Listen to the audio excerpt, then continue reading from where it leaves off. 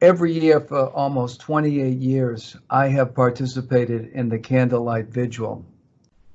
It may be the most significant thing I do every year. Reading the names of officers who have died in the line of duty.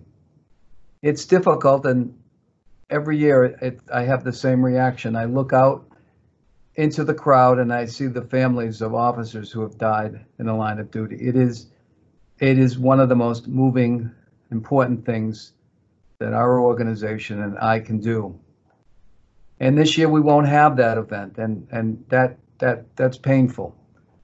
But I think everybody understands that this is a very difficult time, very dangerous pandemic where we have lost officers all across the country. And I'm always be mindful of the commitment and the courage that officers have given in these circumstances.